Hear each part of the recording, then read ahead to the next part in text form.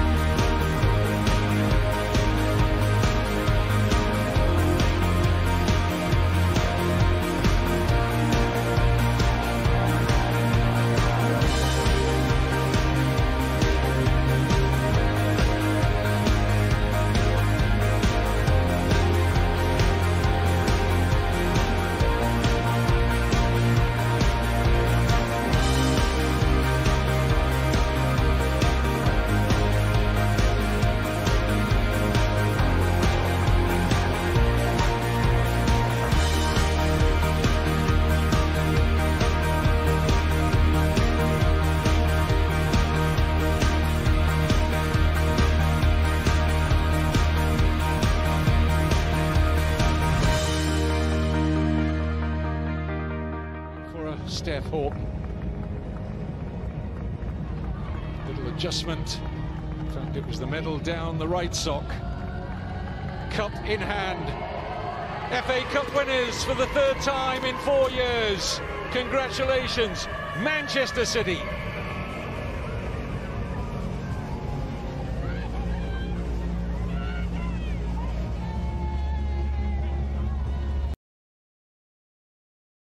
Okay, so it was a final 441 days in the making.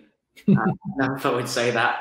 Spanning several lockdowns, several transfer windows, and it was a very interesting final. So there's some base statistics there, Mark, that we've sort of populated from the final.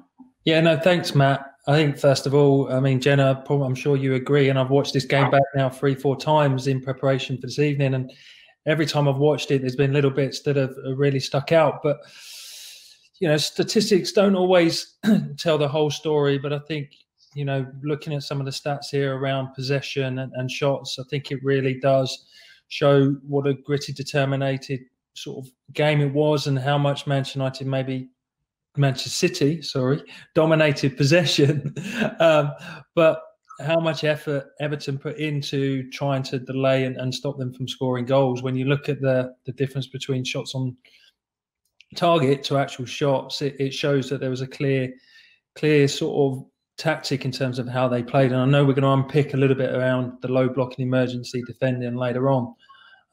But also when we look at the corners, and again, some statistics that we're going to unpick shortly, how important now within the women's game at the highest level that set plays are. Yeah, so some bespoke analysis we did on last season in WSL showed that 28% of goals, 72 in total, come from set plays. So that just highlights that a third of goals are coming from these instances, and that was really evident on Sunday in the final. Yeah, and I think, again, you know, it's one of those things that as the game progresses and teams work harder in their defensive strategies, that set plays are going to become even more important at this stage. So if you just move on into the teams, Jenna, I'm going to come to you. And there's an interesting final. So Chloe Kelly starts the FA Cup campaign at Everton. There was a ruling that allowed 6 players, so your first 6 signings could play in the new season, and obviously Chloe Kelly was one of them. So coming up against her old teammates. Any individual battles that stood out for you in the game, Jenna? Yeah, I think there was some interesting stuff. So from the fullbacks pushing on, Steph Horton driving in centrally, something that we'll look at a little bit later on. But some really interesting overloads created from players moving on through thirds of the pitch. And just on that, Matt, I don't think we can not have that discussion about the teams and not actually talk about the 2 goalkeepers. Yeah, 100%. I've actually got a nice photo. So Sandy McIver, player of the match, and quite rightly so. Some outstanding saves to keep Everton in the game and progress it to extra time.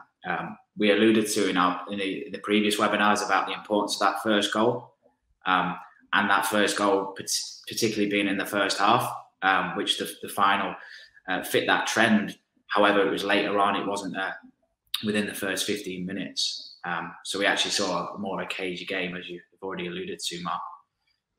Yeah, and again, I think it just shows and highlights that, you know, statistics that we've looked at have shown within the final that scoring the first goal in any game is really important. And doesn't matter whether it's in the first half or second half, but the momentum that's gained by scoring that goal can have a massive impact on what happens next. And then, you know, leading into where we're going to go with this in terms of the coach's role as well, that once that goal has been scored, what impact the coach can have on the game after that moment. And yeah, whilst it wasn't in the first half, certainly once the goal was scored, it certainly changed the dynamics of how both teams had to play. I'm just going to come over to you, Jenna, in terms of the role of the coach on the match day, and how that sort of evolves. So we've got a picture of Gareth Taylor there with his coaching staff. Yeah, the coach's role, once the players get on the pitch, can be really limited on how much they can impact the game. But we see in one of the clips later, Gareth Taylor directing players to do something a little bit different that ultimately creates some opportunities further up the pitch. Their role is to mainly motivate on there and how they have a positive impact on the game, how they can do that. And thinking about how you become a role model for your players. So your behaviour on the side of the pitch is then taken on by your players, almost mimicked by the players on the pitch. So being aware of that impact that you can have on players while the game's going on as well. I think, Jenna, on that, the two of them are great examples for their clubs, aren't they? And the way that they present themselves in terms of their body language and the way that they articulate themselves from what we can see. And Matt, I think you did a great job, a little bit of lip reading earlier on today when we started talking about this, didn't you, in terms of just the messages that they're trying to send. And okay, we appreciate that an empty Wembley is a very different story in terms of trying to get your messages across without 50, 60, 80,000 fans screaming. But for the coaches that are watching this, again, it's something that we need to consider. And, you know, if we flick on to the next slide, Matt, and we talked about this when we interviewed Esme, and she brought a lot of these words up. And again, whether it's match day or training, how you present yourself as a coach, as a manager is vital to the way that your players will interact with you on game day. And that really positive mindset and that really motivational approach can have a massive impact on how the game goes. I wanted to give equality with the photo. So we've got one of Gareth Taylor, one of Willie Kirk. And it was really clear, wasn't it, that the players gave absolutely everything for them, their teammates and the group. Yeah, and I think what to say on that as well, Matt, is that you can see Willie smiling there in terms of that, even that, just that showing that confidence and self-awareness of how important body language is, especially in a cup final where players are going to be nervous. They're going to be, you know, challenged by the nerves of trying to win an FA Cup final. Yeah. The knowing your players bit on there is a really key one. So knowing how you interact with your players on game day, who can take the directness of an instruction and who actually would find that demotivating and more of a criticism. So knowing your players and how to deal with them on a match day, whether you talk to them in the changing rooms in front of everyone at half time or whether you might have to pull them on the walk into the changing rooms. That kind of stuff is really important, that is built in training but also used on a match day. And it's how you have those interactions with players. For sure. And then we're just going to bring it on now into the impact of the substitutions in terms of tactic strategies. So that's something we can sort of measure in terms of the impact post-change of how it changes the momentum. What was your observations, Jenna, from the final in terms of, we're looking at Man City in this aspect in terms of their substitutions? Yeah, Georgia Stanway is obviously a big one that came on, scored a goal, and then set up the final goal as well to be scored, playing the ball through into lane 2 in the pitch. So she had a massive impact in terms of finishing off that game in extra time. And what a sub to bring on after 53 minutes, to bring on an England international with fresh legs after 60 minutes is a massive impact on the game. Jenna, do you think that was planned, or do you think it was the moment in the game that sort of decided that Stanway was the right player to bring on at that point? Yeah, I think when you've got a squad such as Man City have, to bring on players like that obviously has a massive impact on the game, and then the opposition have to try and deal with that as they come on as well as being fatigued at that point in the game. But yeah, a game plan where you're able to bring on players like that from your squad depth is a real key opportunity for Gareth to put on there. Yeah, and I think, you know, what we talked about earlier on, didn't we, Matt and Jenna, was the fact that the state of the game in that moment and the fact that it was still quite open and it was still there for both teams to win. And if it had been slightly different, in, let's say Manchester City were 2-0 up, then actually maybe it might not have been Stanway that came on first. And if you think Jill Scott was sat on the bench, someone that's played over, I think, nearly 150 games now for England, that actually that type of player would have been the sort of player that might have came on if it was 2-0 or 3-0 to Man City at that point. And it's, again, comes back to that point of understanding your players and understanding which players can offer you what at the right time in the right moment of the game. For sure. And there's a great question. Richard Finch is asking in the chat about how many subs were allowed. Everton made 4, so they were allowed an additional 1 as they went into extra time. So Man City actually had a wealth of resource on the bench and didn't use an extra sub. So they were actually, you could argue that they planned as individuals. They're looking to change the game, and did they need to make additional subs? And I think as we know, looking forward into the next part is, what impact Stanway and Park both had in the actual ultimate result. And obviously Becky coming on as well, that all of them had a massive influence on the final outcome of the game. Cool. So back to the football. That was enough talking about it. So we've got some video without some graphics on. So we're just going to encourage you to watch this and note in the chat what your observations are in terms of how Man City look to create goal scoring opportunities.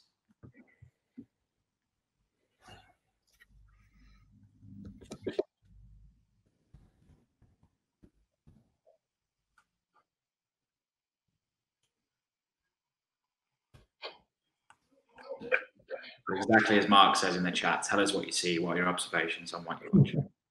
Well, we're going to talk through them, so it'd be interesting to see in a minute if people are picking up the same sort of things that, where we've taken it.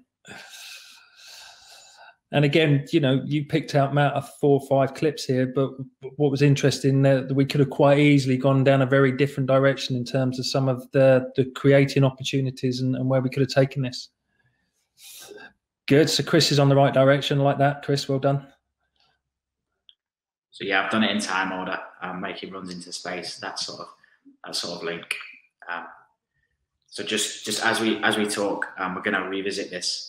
So just keep populating, and we'll look to pick up some of the discussion about that. So wing play, running into space, creating space. So we presented this on the last webinar in terms of this is taken from the WSL study that I mentioned. So this is analysing all goals scored, and it showed that the location of the goals being central. So if you jump the pitch into 5 lanes, like the England DNA, then 86% of the goals come from the central lane, so lane 3. And actually, if you look at the assists in terms of the build-up for the goals, they typically come through the central areas or through them half spaces. So it was very much tapping into this wing play that's been mentioned, and actually looking at how the teams connect and combine to get into those advanced areas of the pitch. And I think to add to that, sort of, Matt, in terms of going back to the previous webinars that presented around goal scoring, again, it comes back to realistic practice, and 86% is a huge number. And how much of our time do we actually spend in lane 3 in terms of making sure that we get the ball? Even the assists from lane 3 as well. How much time do we spend more time actually with the assists coming from lanes 4 and 5 or 1 and 2 than actually getting that ball? 25% is still coming through the middle. Exactly. So now carry on the discussion. We've got so we've alluded to lanes 2 and 4, so the half spaces down the sides. We're now going to play some clips. We're going to talk through this. So this will be a longer piece of actually how did Man City ultimately get success within the FA Cup final using this strategy. Yeah. And I think just to add to this as well, what you're going to see very early on is, again, how some of the information that Gareth was obviously, and this was the bit where you did a brilliant lip reading job, wasn't it? In terms of the information he was sharing at times was very much what someone put in the chat around getting Steph or Greenwood to actually drive through the middle and commit players into actually break lines. And the first clip really shows this, about how all of a sudden we've taken 4 or 5 players out of the game and we're in a position where we're really creating the attack. Yeah, so I think it was just from my lip reading, I think it was just to take the pressure away. So Everton were pressing with long lone striker, and it was almost to just beat that first line by dribbling, rather than making passes and making passes higher up the pitch, which I know something, Jenna, that you spoke about, creating overloads higher up the pitch earlier.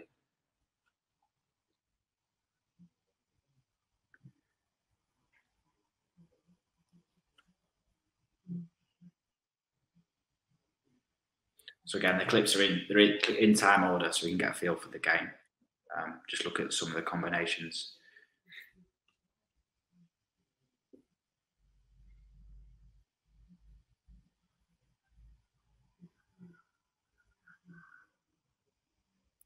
It's more about the intention, isn't it? So what's their intention? They look to attack. So again, a couple of people have put in the chat already about the forward runs and the movements, and it's what we're going to look at now when we look at the practice design of how all of a sudden players are bursting into lane 2 and 4 to create, you know, opportunities to get the ball in and around the penalty area.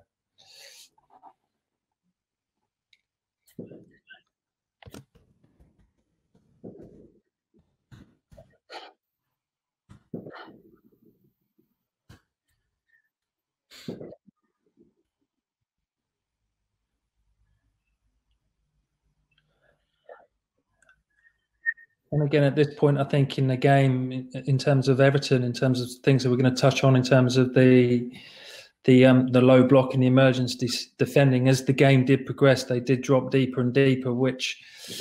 And again, I think this is the goal, isn't it? I think, you know, made it harder for Man City to run in behind, but they still managed to get into those lanes 2 and 4. Yeah, I think this clip's great, isn't it? The first instance was blocked. Dogged defending from Everton, but they actually, Man City, keep that momentum, keep the ball and search for that next opportunity. They get the perfect one down the sides. Just picking up on Colin's point. Evening, Colin. I understand what you're saying. I think, like you say, and the things that we're going to touch on in a moment in terms of the forward runs of both Weir and Mewis are really crucial here. That sort of central midfielder making that important run, or the wingers coming inside to really make sure that the ball was transferring from one area to another area, but through the middle rather than it coming from wide areas. For sure, and the stats that I presented before were from the wider study in terms of WSL, so that was a league general. This is taken from Man City, so this is Man City last season. It shows where they score their goals, that importance of the second 6-yard box. They only lost one game when they scored first. So really, really dominant when they get that first goal and then can manage the game. And actually, if we look at then where they create their chances from, lane 2, really evident. And actually that wider wing play in lane 4 and 5, looking to progress. Looking to progress centrally, so actually score centrally but build up through the wings. Yeah, and that's probably to do with, again, the type of player that they have, and the fact that Lucy Bronze will often probably get forward more, and it is as much as an exciting attacking fullback as she is an outstanding defensive fullback. For sure. And then my question was going to be in terms of actually, so we've got all this information, it's great, but actually what's meaningful for the players? What would you tell them when? And it's back to that role of the coach, isn't it, Jenna, that we spoke about before, and actually when's the right time to deliver this information to them? Yeah, definitely. When do they take it on, and actually how do they learn as well? So will the players get more from being on the pitch, or will they get more from seeing analysis sessions that you do and revisiting it, or on the training pitch? What does that look like, and how you do it based on individual players' learning styles and their needs? Yeah, so we had a go at this, didn't we, Mark? Or you did. So we watched the game. We saw this was a real evident strategy. We've highlighted some clips, and then we'll link that into practice design to try and simulate how we piece all this together. Yeah, I'll play the video first. So this is if you were Man City women's manager, Mark, this is what you'd be highlighting. Yeah, and I think it's good to say at this point is that when you look at the whole club's philosophy, there's obviously definitely a connection between what the men and the women are doing, and the type of movements and the areas that they're trying to play into are really evident in both teams. So again, here we're just looking to highlight, and again, a lot of you have touched on it in the chat around the movements and the forward runs, and that willingness of the central midfielders to really drive into spaces to break lines beyond the back four. And again, okay, that one wasn't successful, but the intent to get there was really, really good. And again, here, you know, the drive and the intensity for them to get into that lane 2s and in and around the box is creating more and more opportunities for them to get shots off on goal. again, very unlucky. And again, what an amazing save that was to keep that one out. But the intent to get there backs up the evidence that we're getting from the stats. Yeah. So it's really highlighting them runs in beyond, isn't it? Setting up them patterns of creating overloads out wide. Yeah. So they were some of the key messages that you spoke about, and then actually you're going to sort of simulate that in terms of how you take it on into practice design to give the players opportunity to develop those characteristics. Yeah, so what we did was we wanted to think, well, okay, looking at those runs, how do we create those opportunities in training? And again, trying to link it into the fact that we know not everyone has a full pitch, and I'm coming up with some practice designs and ideas that enables you to really think about these. And again, it's not probably anything that coaches that are on this webinar haven't seen before, but actually what we really want to think about is the detail that we're linking to this. So, you know, based on a 16-player squad and splitting it into 2 games so that everyone's involved, and again, how you rotate your teams and the amount that they play in these small-sided games are entirely down to your environment. But the idea here was to create an end zone game and make sure that what we're focusing on is how we can make combinations, but eventually get to the point where one of the blues, or in the opposite direction, one of the yellows, actually times their run and meets the ball at the same time in the end zone. So looking back at some of the illustrations that you've done, and we've seen Weir and Mewis and others drive into that box or beyond the winger and met the ball as it's reached there. And it's a 2-directional game. So again, as they're defending, they're then thinking, if we win it, how do we then create those very quick transitions of combination plays, third player runs, breaking lines, and getting beyond the final defender to provide opportunities to either shoot or cross, depending where they're receiving the ball. So, you know, a squad practice, 2 games, everyone's involved. So the importance of the coaching here as a coaching team is to make sure we really emphasize what we're going after here and what we're trying to achieve from this kind of game. And linking back to what Jenna said in terms of the role of the coach is also, how do we motivate and inspire them to make runs? Because as some of you said, there are plenty of times in that game where runs were made and the player never got the ball. So games like this is also about that intention to make runs, knowing that you may not even get the ball as you run into the end zone. And if you just move it on, Matt, you know, we'll break it down into a little bit more detail now. Yeah, so really clear message for me. It was in the areas of pitch where it happens in the game, so it's realistic to that. We're just going to touch on sort of how you challenge the individual and the team within it. Phil Hausman's sort of asked, is it a one way that fits most strategy to try and touch on different learning styles and cater for the variance within your squad? And I know you'll sort of bring that to life in the 4-corner model here, Mark. Yeah, again, I think the key thing with any practice design is to make it realistic to the game. And again, Matt, as you alluded to there, is trying to put it on an area of the pitch, first of all, that is relevant to what you're trying to achieve. And again, thinking about the physical loading as well, we want to make sure that the pitch size is appropriate, but also we want to make it challenging and make it that they're going to have to run the distances in the game. So we want them to recognize what that might look like in practice as well. And again, you know, just linking in the 4-corner model that we talk about and the impact that focusing on the individual. Again, not everyone is going to run in behind, but actually the detail of the receiver and the pass has got to be right to make sure that the ball and the player arrive in the end zone at the same time. So weight of pass links into then your receiving skills and the creativity of how you're going to put that ball into the end zone.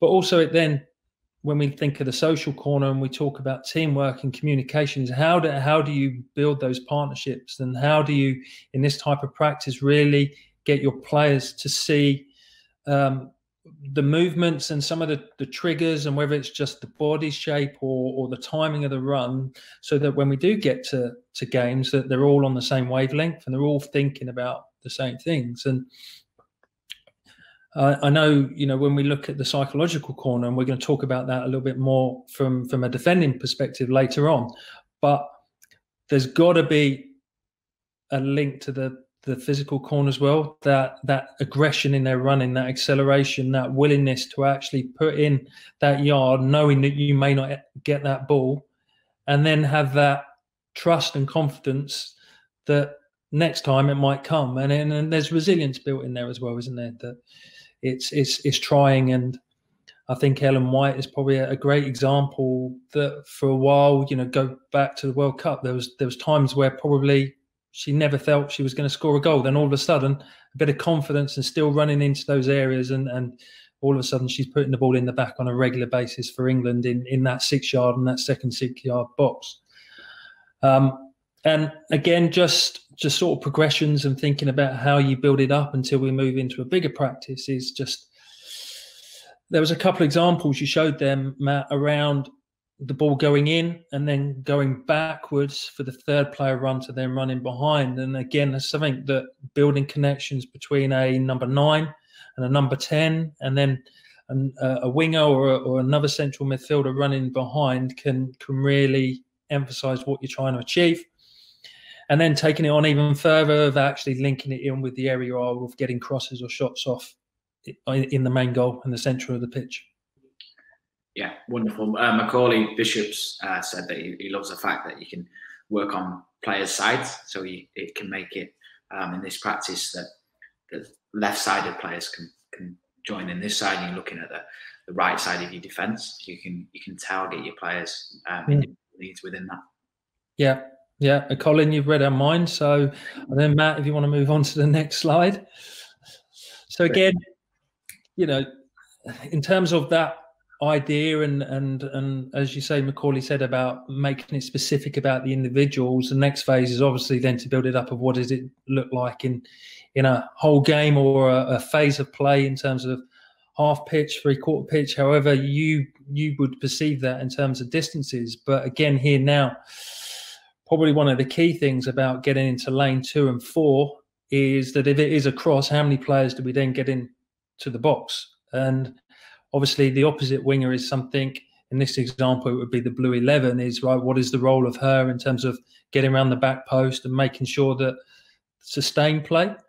Because again, I think something that we're really focused on in coaching is that often still within the women's game, when phase 1 of finish the attack happens, often the ball is transferred and it moves away from the goal. However, getting players connected and maybe trying to be able to sustain the attack if the ball doesn't go in or we keep possession is how do we have players that are in positions that can regain and then move the ball quickly into an attacking area. So we can't also forget in this point here is as we're starting to build this and making it more game specific linked to what we saw in there is that we also have to have security behind the ball. So here we can start to talk about what is the role of the 4 once the ball has transitioned into the final third.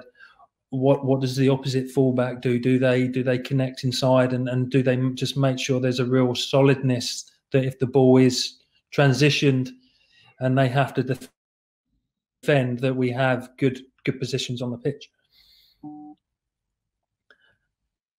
And I think I was just going to say, sorry, in terms of the sort of formation, we based this on Manchester City, but however, this is the thing with showing practices. What we've got to think about is actually taking the messages and making it relevant to your environment and the formations and the players that you have. But it's the principles that we're trying to achieve here of getting the balls into lanes 2 and 4 that we're really trying to stress here. Yeah, there's some great comments in the chat about Dan's helping Chris in terms of how you take this into youth football and within a variety of environments. So it's really clear message and principle based what the needs of your players for this moment. Jenna, any observation from you? Amy made a really good point around the pitch size. So if you're working 5-a-side, you can still get some of the principles out, but the pitch would obviously be a lot smaller, and therefore the area that you're working in for lanes 2 and 4 would be smaller. The language that you use would also be key. Working with younger players on what that what that looks like and what they understand, or what they think they understand of the language that you use. But in Mark's first practice, you could do lower numbers. So it might be 2v2 or 3v3, or you might have 5v5 and use the whole of your squad to go through that practice and put some conditions on. So if you receive with your back to goal, then you have to set it for somebody else and then make a move forward. So you can still ask them to do the same things, but it might take a little bit longer to get there, and you might have to really simplify some of the things that you ask them to do. Yeah, and I think on that, Jenna, is that we've rounded up a million one things that you could focus on in a practice here, and actually you could play these kind of games week in, week out, but just change the tone and what it is you're actually going after with your individuals. And you know, we use regularly within the Lionesses pathway and within the RTCs this look forward, play forward idea. And as you said, just for the younger age, just keep the terminology and the clarity of what you're trying to achieve in each practice really simple, and not try and do everything. We certainly wouldn't try to do all of the bullet points during the four corner there all in one session. It would flow over weeks, maybe even months, maybe even years in terms of trying to get all of this information into players. I'm just going to play the two clips again. Just now we've had this discussion. What do you see? How does your observation change? And ultimately, how would you work with your players on some of these principles that we just discussed? So, I mean, although this didn't come to anything in terms of, but actually what we've tried to highlight is how that dynamic running and that getting beyond players at times has a real impact on how Manchester City play. It's that intention, isn't it? Intention to run beyond, intention to flatten the defensive line, stretch them, and really be positive to drive forward. I think, Colin, just on your point there, I think it's a blend. I think one, knowing your players and what they need at that time. I think it comes down to also the experience of the players. And I think when you're trying to build principles, that I wouldn't want it to be too designed for position specific, but if you're building a principle of play that is you are trying to get people to run beyond the ball and run into areas, then it doesn't have to be position specific. However, if your centre half is constantly running into gaps beyond your centre forward, then you might start to question your practice design and whether you have to build in some position specific relevance to it. But as a context for younger players, I think one of the challenges that even at national level in conversations that we had is how do we create players? And Kira Walsh is probably a great example. And I know she's reaped huge praise over the last couple of weeks at how her positivity to now try and break lines, where at times she's potentially gone side to side with her pass and been very safe. But that risk and that challenge to try and break lines and make forward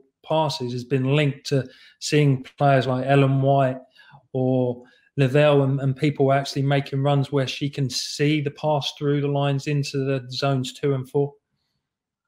Yeah. Wonderful. We're not forgetting Everton in all of this, and we're not forgetting defending and the value of good defending.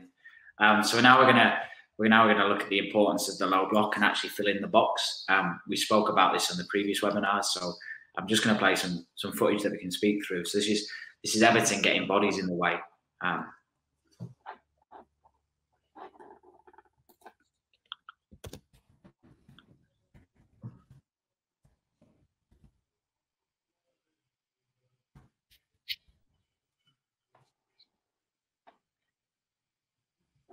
So again, populate the chat, observations, what do you see? How do they do it?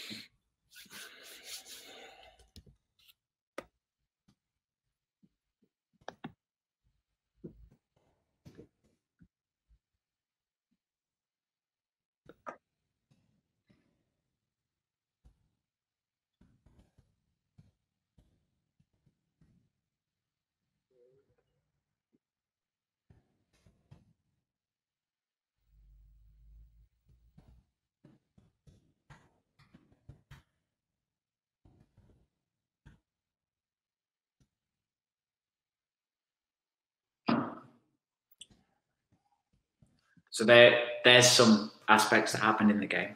We're going to delve into the detail now in terms of that low block. So a principle we discussed on the last webinar was this shot packing. So if you draw a triangle from where the ball's struck from to both posts, so how many players from a defensive point of view are in the way, so can actually stop that shot. So in this case, it's 3. The player on the right-hand side of Chloe Kelly isn't interfering with the play, so she's not deemed within that triangle, but the other 3 are, that could apply pressure on that. So that would be a shot packing number of 3.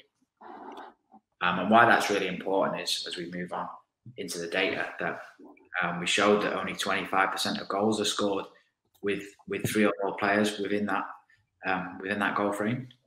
So actually, the more players you can get in the way, the better chance you have of stopping shots and keeping clean sheets. So this was data taken from the whole of WSL last season. So that was a key message within our out possession webinar, and also more importantly, actually delaying the opposition between allow them to make more touches. So as you see in this graphic, the more touches you make, the more players then that can get in the way of the shot. So actually, the average number of players in the way was just under 2. But if you make the opposition have more than 3 touches, then you can increase that. So it was about trying to actually fill the frame, be in good spaces to block the shot, and actually slow the opposition down. Mark? I love we can have 1.8 players in the way of a ball, Matt. Yeah. So, this is great. So this is back to the data point, isn't it? So how would you present this to your players? How would you sell them the principle of we need to get so many players in the way? But more importantly, it's not just about the number, it's actually what you do, what spaces you fill, and how you affect the opposition. So it could just be key messages in terms of delay, slow them down, and fill the frame effectively, and all do an individual role within that.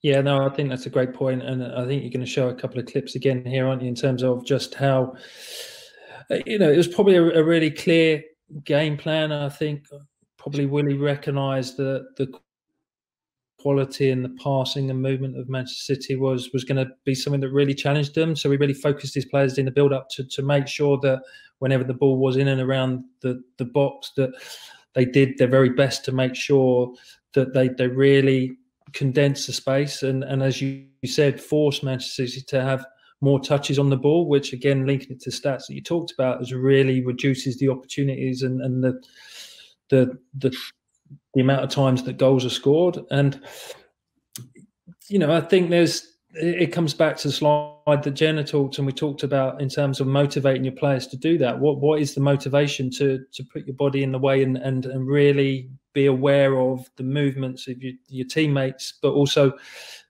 making sure that we compact the area. And again, you just look at that straight away in terms of where that shot's been taken from. We've got 1, 2, 3, 4 potential players that are impacting between the goal and the goalkeeper.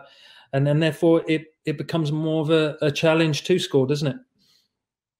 For sure. And there's 9 players, including the goalkeeper, in that frame. Yeah. So, and I suppose the thing with this is the challenge is, how do you then get down the end of the pitch to transition into if 9 players are behind the ball? But again, it just shows then when we go back to statistics and we move into how important set plays and corners can be if this is one of your strategies and principles that you're trying to stop the opposition from scoring by. So that was our observations in terms of the low block. Now there's a bit of chaos. So when it's not as organised, when you can't structure it, and the block gets broken, actually what happens in terms of that emergency defending. So again, we've got some clips just to pose some thinking, and then we'll delve into the detail afterwards.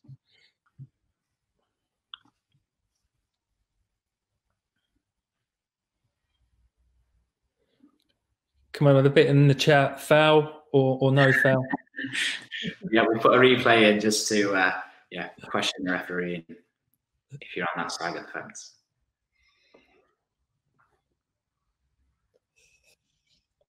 I know what my answer is. I think this one clears it up, doesn't it?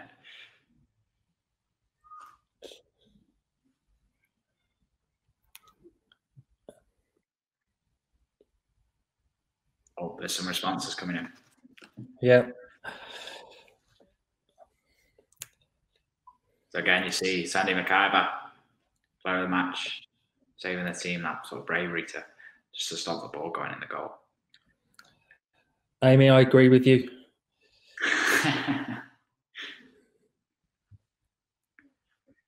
It's never been a yellow card, let's put it that way. So again, we're going to go into more detail in here, but I think what the videos are highlighting is that desire and that energy to again get your body in the way, the desire and energy to sort of commit to something there where you're hopefully going to save a goal.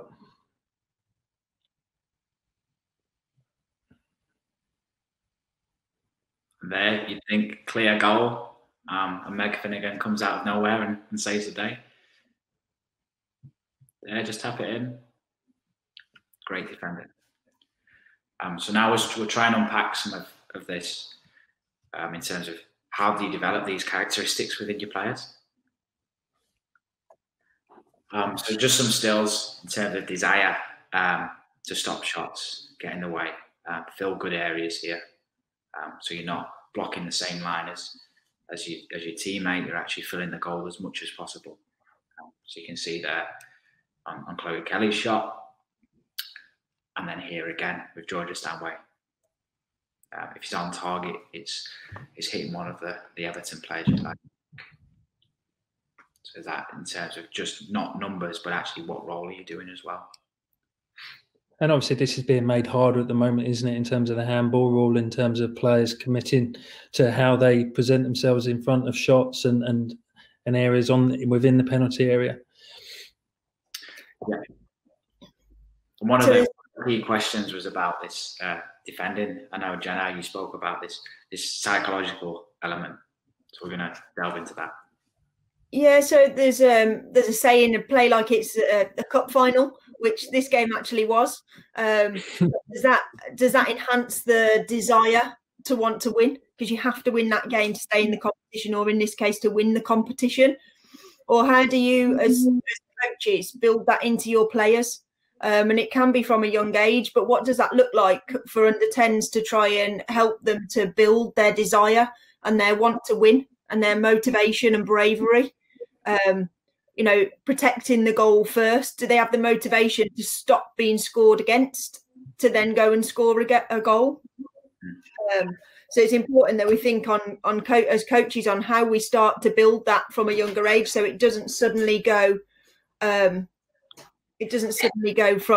under 16s or adults up to then go, right, we really want to win.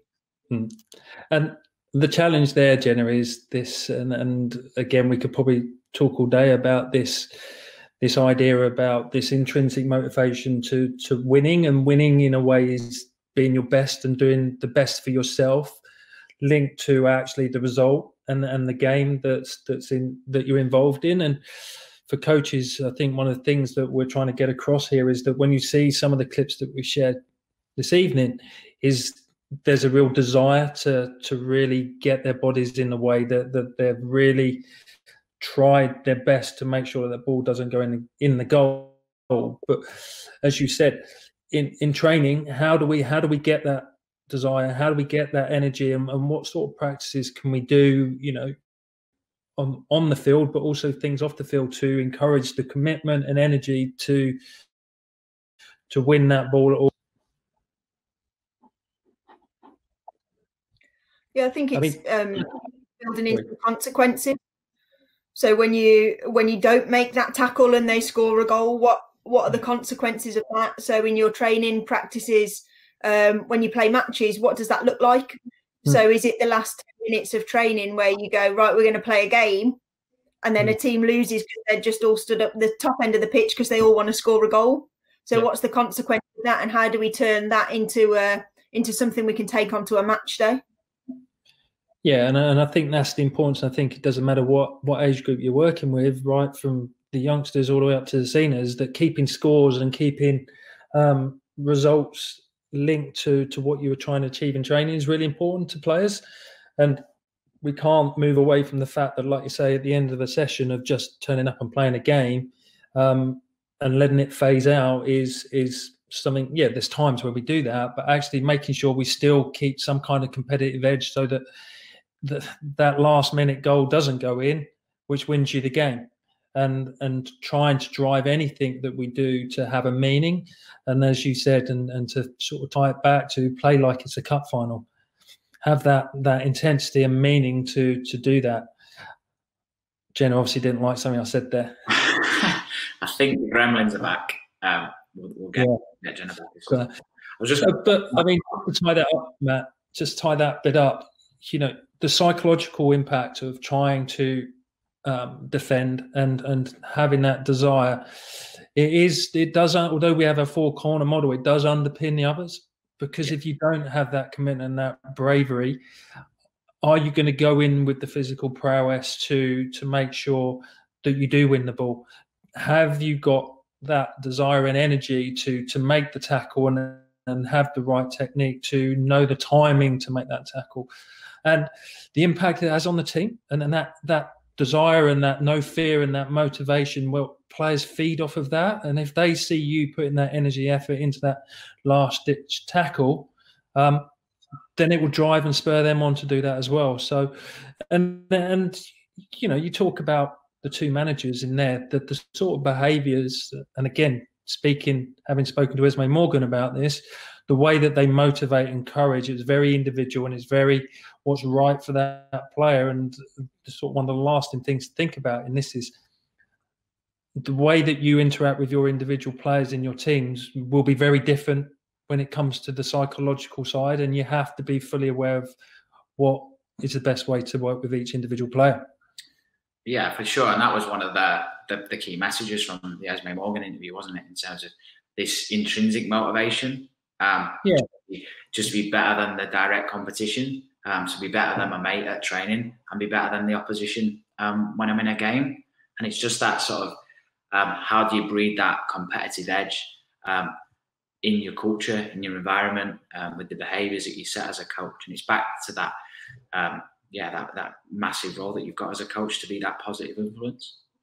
Yeah, and I think the important part is knowing when to dial it up and dial it down, and again, what that means for individuals. And for Esme, it was very much, she almost needed reeling in at times, because her own intrinsic motivation and energy to do everything as best as she could sometimes was detrimental to her learning, whereas other players will be the opposite, that you need to really work hard with them and challenge them in ways and put them in positions that's really going to take them out of their comfort zone. But you can only do that if you know your individual player. And then that's how it all links together, isn't it, in terms of that? There's a few questions coming in. Mike Healy asked, would you give individual players challenges to keep the desire, to keep the ball, and how would you frame them up within the session? Yeah, again, I think, Mike, with that, I think, you know, individual challenges, everyone will work with IDPs in terms of, but actually just in individual sessions, just one-to-one challenges is a great way with, you know, any age group. But it may be, well, let's take the practice that we talked about in terms of from getting into lanes 2 and 4. Actually, one of the challenges for the defenders is make sure that you work as hard as you can and you try and shut the opportunities for them to cross or shoot, and you do that as much and as hard as energy as you can. And it's I think you can do that in every session, linked to whatever your session outcome is for both teams, or, you know, however you set your practices up. Wonderful. Jenna, can you hear us? You back? Yeah, I'm back. Sorry. I come to you with a question in terms of Colin Reed's asked about bravery being hard to teach. And actually, often within a game situation, part of our analysis was about outnumbered. So how do you teach some of them characteristics where you've got less players, but you still got to come out on top? Yeah, I think it's a byproduct of that desire. to want to win that individual challenge. So it's giving the players challenges that they have an opportunity to win rather than necessarily winning the game. So it might go back into the individual challenges that you were just talking about. Can you give players an individual challenge to make so many tackles within a 3-minute block within a game? So again, constraints led. But I think bravery comes as a byproduct rather than something that you'll actually teach within the game. Brilliant. Wonderful. Perfectly on time. Few tech issues. Yeah, just like it was planned. I hope you've taken a lot away from tonight. So hopefully we've given some key storylines from the Vitality Women's FA Cup final. We've hopefully dripped some themes about what considerations coaches need to take within their training in terms of how do they take meaningful interventions from the game into that training pitch, and then actually how do they empower their players in terms of practice design and bring about them interventions with the individual and team aspects. Any final points before I wrap up, Mark and Jenna? No, just first of all, thank you for everyone that's joined us this evening. I mean, it's been really interesting again to analyse the game and watch it over a few times, and again just sort of get that coaching brain working and thinking of what it means for me personally in terms of how you present those practices and how you get those messages across to players. And that's the big encouragement off the back of this, is make sure whatever you're trying to achieve for your practice design is linked to what you're doing in games and your coaching and your playing philosophy, and do your best to make the practices real to what you're trying to achieve on a Saturday or Sunday when you get the opportunity to play again. Wonderful. I'm just going to finish with the support for the women's and girls game. Something we've been really clear that we wanted to present on all the webinars in terms of the ongoing support. Contacts available on the boot room, and there was some bespoke stuff done within our webinars. So we just wanted to make that really clear that there is support available. Please use it as much as possible. And I know we're all the same. We can't wait to help people when we can actually get out there and on the grass on training and match day with you. So all that's left me to say is a huge thank you to Mark, to Jenna, and to everyone that's tuned in. Stay safe and well. Please look out for any future webinars on the FA Learning. This will go up tomorrow. So the ones that are asking about this being recorded, so the full recording will go up there to complete the 4-part series. And we look forward to watching the Women's FA Cup final again this season. We get two in the same calendar year. It's perfect. Brilliant. Thank you both. Thank you, Matt. Thanks, Jenna. Thank you. Thank you, everyone.